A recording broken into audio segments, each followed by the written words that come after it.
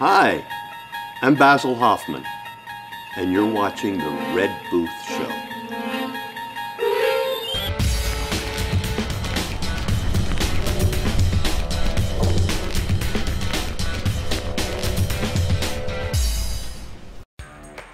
Hi, welcome to The Red Booth Show.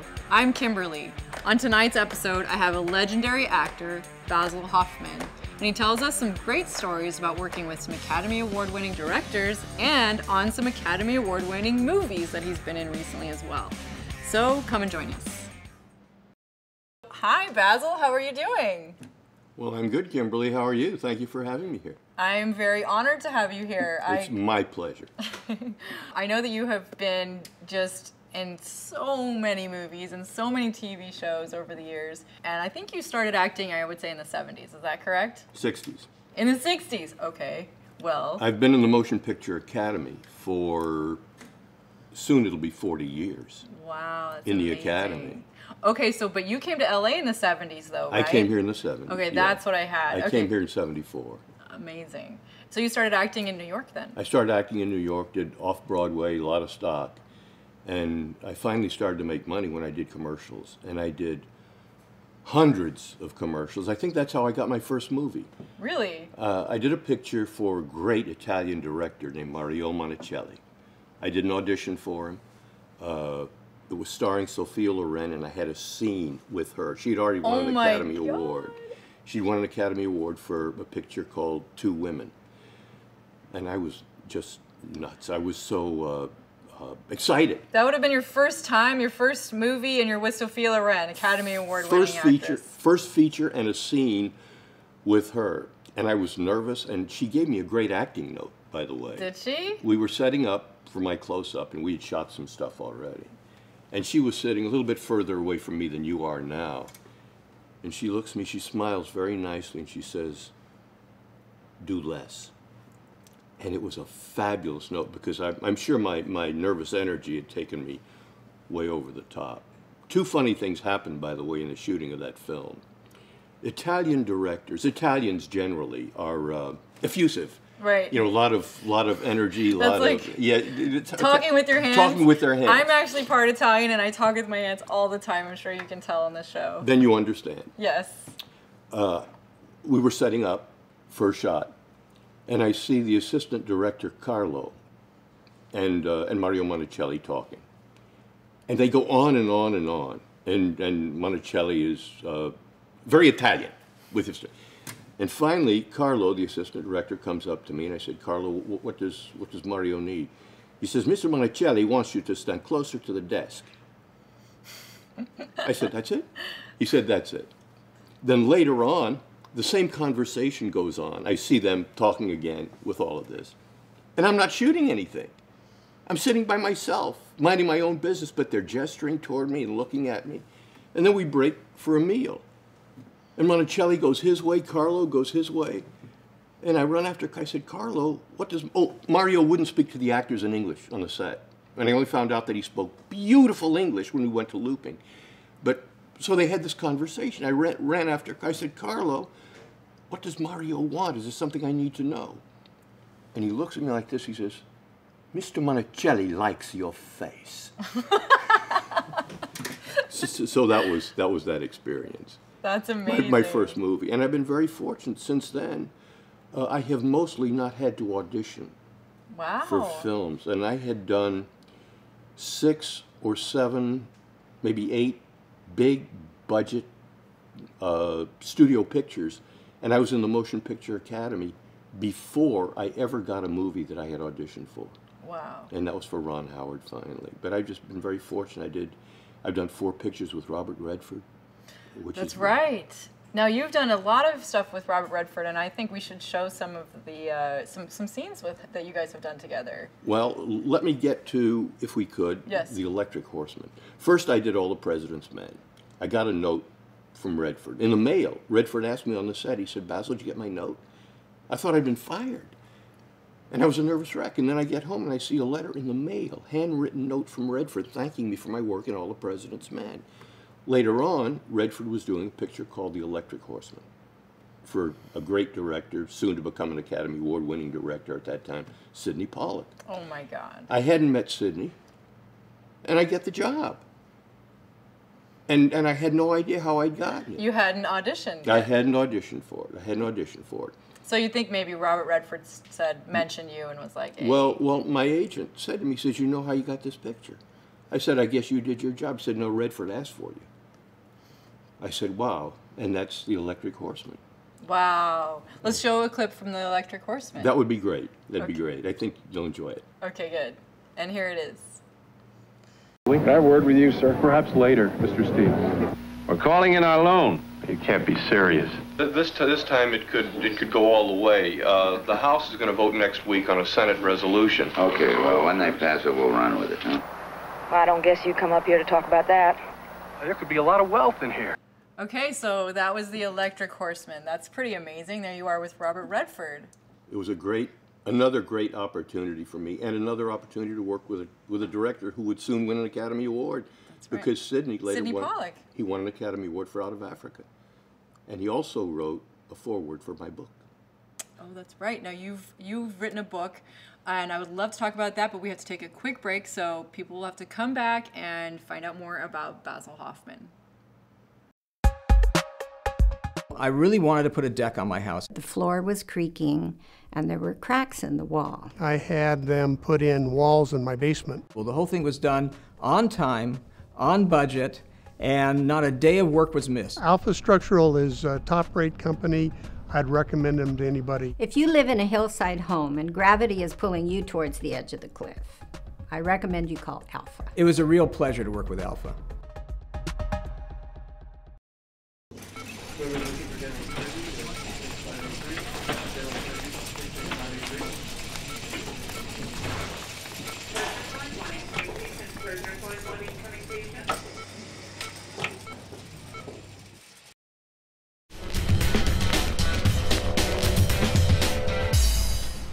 And welcome back to the Red Booth Show. We are here with the amazing Basil Hoffman. How are you doing? Wow, I have to get over that. Woo! Oh. Thank you. The legendary Basil Hoffman. Oh my. How about that? It's good. It's good? Better yet. Well, I know we were just talking about how you had Sidney Pollack write the foreword for your book. Well, I did, but I didn't know that I did. When I wrote a book years ago called Cold Reading and How to Be Good at It for auditions for actors.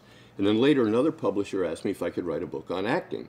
Who, by the way, the guy who asked me to write the book is Brad Lamack, who has been my publicist. He's currently my manager, been my manager for a long time. He's my publisher. So he asked me if I could write another book, a book on acting. I said, sure. So the first book was called Cold Reading and How to Be Good at It. And then for Brad, I wrote the book called Acting and How to Be Good at It. And because I referenced a lot of directors, a lot of actors, a lot of people I'd worked with, I sent copies of the galley before the book was published to everybody I'd worked with, in case I had said something about them that they might not have liked. Oh, that's very good of you. Everybody approved of it, except for one. And then I got a call and Christopher Walken, Steven Spielberg, Ron Howard, everybody Blake Edwards, everybody said okay. I hadn't heard from Sidney Pollack. I get a call one day. Hello, Basil. Sidney Pollack on the line. I said, hi, Sidney. He said, Baz, how are you? I said, I'm fine. He said, Basil, he said, I've read this piece of your book that references me. He says, and you quote me. And he says, I know I said what you said I said, but it sounds so bloody arrogant. Can you say it differently? Now, Sidney, such a gent, he could have said, Basil, don't use it. He said, can you say it differently? Can you soften it? So I said, I could say it this way. He said, fine, do it. He said, I really like what I've read. I'm going to read the whole book. So I rewrote that little piece. I get another call from Sidney's office about 2 weeks later. And the lady says, Basil, do you have a computer? I said, yeah. She said, what's your email? She said, I want to send you something from Sidney. So I get a quote from Sidney. And I give it to the publisher. He says, I'm going to use this as the foreword for the book. I said, you mean you're going to put Sidney's name on the cover of my book? He said, yeah. I said, not so fast. So I called Sidney's office. I speak to his assistant. I said, you know, I have a problem. He sent me that piece from Sidney for my book, but now the publisher wants to use it on the cover. Then as forward by Sidney Pollack, is that, so I have to talk to Sidney. We have to approve that. She said, no, it'll be fine. I said, no, no, no. This has to be okayed by Sidney. Yeah. She said, it's okay, it'll be fine, which indicated to me that they were already discussed it. Oh, that's amazing. And Sidney had probably okayed it. But what a gent. That's amazing. Classy guy. Wow. And you've worked with so many people. Obviously, writing them about this in your book, people should probably go and check out your book and read some of these stories. Where can they find the book? You can find the book on Amazon. Probably the best place is on Amazon. That would be Acting and How to Be Good at It by Basil Hoffman. It talks a lot about acting. It's also about my career. And it's also a book for people who are not actors or not. And people say to me, well, why would somebody who's not an actor want to read a book that explains acting? I said, well, why does somebody who isn't a makeup artist read Vogue? Yeah, it's true. You know, it's because you want to understand makeup. And the stories behind the scenes and everything. Yeah, and there's a lot of that in the book. I think people would really, really, really enjoy the book, even if they're not in the even if they're not in the business. I think they'd enjoy it. Well, very cool. Well, I hope they do. Go and check it out. And I think we should tell some more stories here on the show, too, about some of the shows you've done, like the Twilight Zone, which is an old personal favorite of mine. I had done a couple of pictures for a director named Peter Medak. Actually, I think at this time I had done one. Okay. And I get a call from my agent, and he says, Basil got a call for a meeting for you at Universal with Peter Medak. I said, fabulous. He said, they're going to do a new season of the Twilight Zone. This was 1986. And I said, fabulous. Now, a meeting isn't an audition. That's a meeting. Right. Which means that you probably have the job, and you're just going to go in and you're going to meet somebody you haven't met before, maybe the producer. So I go in to the meeting, and Peter is there, and he says, Basil, and the producer's there. He says, Basil, he says, you know I know your work. He said, but Harvey doesn't know your work. Would you mind reading? I said, I'd be happy to, Peter. I would just be happy to. And I go out, and I'm seething. I'm so angry. I hadn't looked at the script, hadn't seen the script. So I go outside, I look at the script. The casting director says, so you had no preparation. No, none. That's the worst situation. Yeah. So the casting director comes, I said, Basil, you ready? I said, yes, I'm ready. So I go in and I read, and I come out, and I am so angry. And it's raining outside. I had to walk. See, when I walked from my car to the bungalow at Universal, it was raining, but I thought I had the job. But now I'm leaving, and it becomes a different atmosphere for me. It's still raining, but now it's dark, and I'm angry. And gloomy. And then I drive home, and it's a long drive. Traffic is terrible, and I think I'm weeping on the way home. It was a terrible scene. I get on the phone with my agent, and I said, Mike, I said, it's the worst experience I have ever had in the business. They should never have made me read. I had to read. You said it was a meeting and not an audition. And I went on and on. And he says to me, well, Basil, he says, before you kill yourself, you should know they called and made an offer. Oh, man, that must have changed your mood. Before you kill yourself, he said. That's amazing. So that's my Twilight Zone. But that's a wonderful story. But it's a wonderful, wonderful piece with an actress named Mare Winningham. Well, we have to take a quick break. So I'm sorry we've gone a bit over time, but we'll be right back and we'll keep talking about it. And we'll start with Mare Winningham again and Brad Davis. Okay, we'll see you then. Come right back. I really wanted to put a deck on my house. The floor was creaking and there were cracks in the wall. I had them put in walls in my basement. Well, the whole thing was done on time, on budget, and not a day of work was missed. Alpha Structural is a top-rate company. I'd recommend them to anybody. If you live in a hillside home and gravity is pulling you towards the edge of the cliff, I recommend you call Alpha. It was a real pleasure to work with Alpha.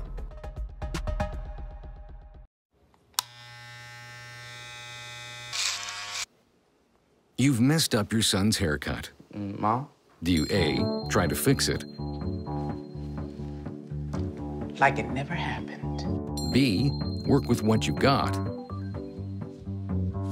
Or C, show solidarity? As a parent, there are no perfect answers. But you don't have to be perfect to be a perfect parent. Thousands of teens in foster care will love you just the same.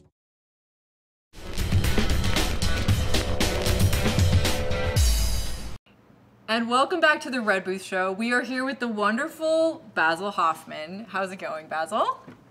It's going better and better every time you say wonderful. It's just better and better. Buttering him up, you know. Yeah. Yes, well, we were just talking about the Twilight Zone, which is one of my personal favorites, and you were on the Twilight Zone, and I think we should show some clips from that. That would be terrific. Okay, good, and here it is.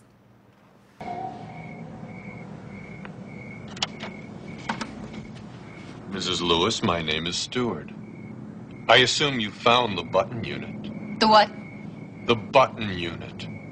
The box we left on your doorstep. Yeah, we found it. May I come in? May I sit? This won't take much of your time. Inside this envelope is my card and the key that unlocks the dome of the button unit. Fits into this slot in the side, like so. In this way, you can push the button. So? So, when you push the button, two things will happen. First, someone whom you do not know will die. You're kidding. What a scene. Yep. And the end of it. Mm-hmm. Well, I can tell you what happens at the end of it. Okay. At the end of it, I come back with a $200,000. Oh my God. And they ask, well, did somebody, and I say, die? Of course. Right. And then I say, but you don't have to worry. This will be reprogrammed and offered to somebody else. And they say, to somebody else? And I say, yes, but it'll be someone you don't know. And that's exactly... And that's the end of it. And that's the end of it. Yeah, that's amazing. What a great series. And then you were in the movie that was based on that Twilight Zone episode. Yep. The Box. The Box. The Twilight Zone episode, Button Button, was based on a short story by Richard Matheson, who actually had written a lot of the early Twilight Zones, but that one had never been made into a Twilight Zone. So this was the first time. So we did that. So that would have been one of the original Twilight Zone series, but they just didn't get to make it. They never made it. They never made it. But in that's 1986, we made that episode. That's so and, cool. And a young kid named Richard Kelly saw this. And when Richard Kelly became a big-time director, he bought the rights to that and turned it into a movie called The Box. He wrote the script for The Box. And of course they had to have you in it. And he wanted one actor. He wanted one, because the first one was a short, it's like a 40-minute show, 30-minute show. Right. With Mayor Winningham, Brad Davis, and me. It was a 3-character piece. Right. And now this is a big movie. Right. Starring Cameron Diaz. So Richard Kelly wanted one person from the original television piece to be in his movie. So I did. I wonder who that was. I did a new character. And the character that I had played in the original Twilight Zone was played in The Box by Frank Langella. Awesome. And that's so my cool. story. That's my story of the Twilight Zone. That's amazing. What a serious, history that has, you know? Yep. And the Twilight Zone has inspired so many other shows and movies, and, it's just amazing that you were a part of that. And Steven Spielberg did a movie of the Twilight Zone. That's the Twilight true. Zone picture. And it's... and you've worked with him as well. I've worked with him on Close Encounters of the Third Kind. Oh my God! And Close Encounters! I worked with Steven Spielberg because Steven had seen All the President's Men in New York. So I had a meeting. This was a real meeting. Not a reading, but a meeting with Steven Spielberg. We have to take another break. So we'll be right back with Basil Hoffman.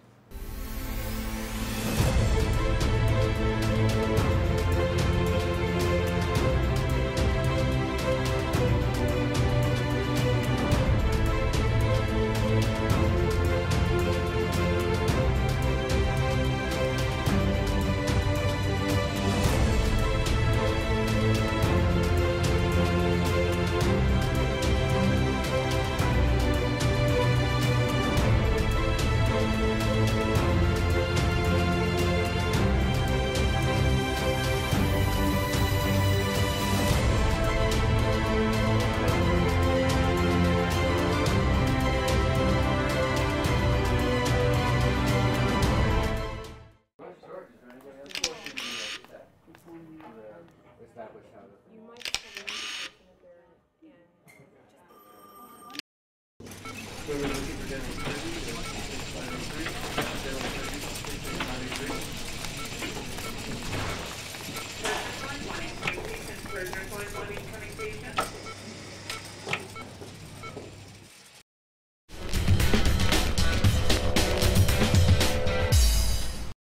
welcome back to the Red Booth Show. We're here with Basil Hoffman, and he was just talking about, you know, Steven Spielberg, no big deal, and Close Encounters of the Third Kind, which is an amazing, amazing movie. Yeah, it's a fabulous, fabulous movie. Still to this day, it's amazing. I want all of the children that have not seen it to go watch that movie. Yeah, it's a great film. It holds up. It won an Academy Award for Vilmar Sigmund, who was the cinematographer. Wow. One of a lot of wonderful cinematographers I've worked with. In fact, I have worked with two cinematographers who had the good fortune in total to have 17 Academy Award nominations. Oh my Owen God. Royceman was nominated 5 times, and Roger Deakins was nominated 12 times. The unfortunate thing is that of those 17 nominations, neither Owen Royceman nor Roger Deakins ever won. Aww. Not yet. Not yet. They're both living and still working. They'll have to make some more movies So maybe they will. And I worked Yeah. with Roger Deakins recently in Hail Caesar for the Coen Brothers. Yes, Hail Caesar, that's a very recent movie. Yeah. What would you like to give us a story about, you know, being on that set and working on that project? Well, I'll just tell you one thing very quick. First Okay. of all, it's an honor to have worked with the Coen. I feel honored to have worked with all the people I've worked with. I've worked with 10 Academy Award-winning directors now, and I just feel blessed. You are blessed. I thank God many times every day for my career. I'm just so blessed. But what I did with Hail Caesar is what I try to do with every film. I want to go early. I went a day early to the set because I wanted to see how the directors worked. And if I hadn't... You even showed up early for my shoot, which is really Yes. funny. You're just hanging around and... I can't help myself. I'm just early. It's funny. So I get there a day early, and I'm watching. And if I hadn't gone there a day early, the next day, when we started to shoot my stuff, I would have been distressed because I would have seen Joel Coen not smiling. But being there a day early, I realized he doesn't smile. Ever. And just kidding. no, pretty much. Okay. I never saw him smile until the rap party. And then he smiled, and he was just fun. He has too much on his mind, right? Just a nice guy. Yeah. But he's on the set. He's more serious than Ethan, seemingly. At the rap party, by the way, on the set, I worked with Josh Brolin, who is quite a gent, sweet guy. And I said to Josh, I've been looking forward to working with you. I heard he's a really funny guy, too. He's funny and nice. And I said, I was looking forward to working. I worked with your dad.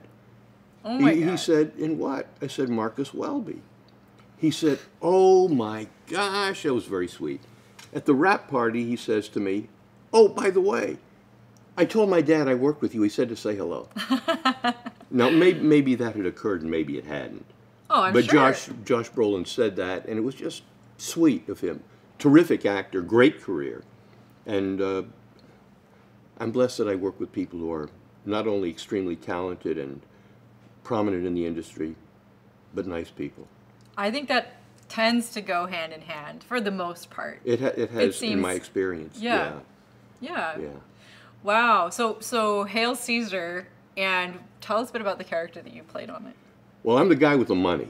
I'll just say I'm the guy. Oh, and somebody said to me, Basil, you know, there's just nothing, hardly anything left of you in the film. There's just that, you know, scene. And I said, well, you know, I'm thrilled to have worked with the Coen Brothers. And in terms of the amount of me that's still in the film, I have no control over that. No control over that. You worked with many Academy Award-winning directors. I know there was one Italian director that you had a cool story about. Yes. I shot a movie in Brazil. I got a call one day from my manager, and he says, Basil, have you ever heard of an Italian director named Paolo Sorrentino? This is before he won the Academy Award. I said, no. And he said, my manager says, well, he knows you. He's shooting a picture in Rio de Janeiro, and they want to make an offer.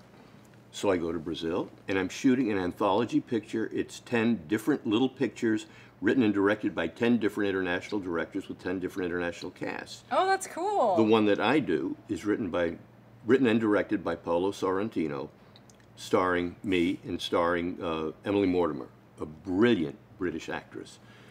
And my first moment on the set, Powell's never heard me say any of the words. I say the first line, he says no. And then I had to figure out what came next. What does that mean? What is? Well, what it mean was that I had to go to plan 2. And directors have to, actors have to have a plan 2 and plan 3 and plan 4, because you never know. But I got very fortunate to work with this guy, fabulous director. And then I get to work with a French director, Michel Hazanavicius, and do The Artist, which was the second picture I've done that won an Academy Award for Best Picture and Best Director. Amazing. I've just been so fortunate. That's right. Now, you've done a couple of movies that have won Academy Awards, including The Artist, and then there's also... Ordinary People. That Redford directed, and that was my third picture with Redford. What was it like being directed by Robert Redford? Well, Redford is such a class act and a fabulous director and a very underrated actor. One of my favorite scenes that Redford ever did as an actor is a scene in The Electric Horseman when he borrows a pair of sunglasses, so he can disguise himself. And they're prescription sunglasses, and he can't see. Oh, no. And he stumbles, and he does such a fabulous job. You would think, you would think that he had just done it that time, that way. And he had the character was great. Redford's responsible, one way or another, directly or indirectly, for every good thing that's happened to me in Hollywood. Between Redford and the great directors, Alan J. Pakula, who has since passed away, for whom I also did 2 pictures. But because of those 2 guys, I got a career in Hollywood. That's amazing. I mean, seriously, the stories that you can tell, I can just sit here and listen to them so many times. We could have you keep going on and on and on. But we have to end the show very soon. So we'll have to have you back another time. What Please do you do, think? Kimberly. Yes, this has been an honor. It's been so much fun. I'm so pleased to work with you. Me to too. be here and to, you've honored me. Well, you have honored me. And I'm grateful. Thank you so much for being on the show. Thank you, Kimberly. And telling us some of your very cool stories. And I can't wait to see some of your new movies that you'll be working on as well. Yes, I have a picture called The Last Word, starring Academy Award winner Shirley MacLaine. Oh, wow. Which will be out in the spring. Okay, so we'll have to stay tuned for that as well. Yeah. Thank you so much for watching Basil Hoffman on... The Red Booth.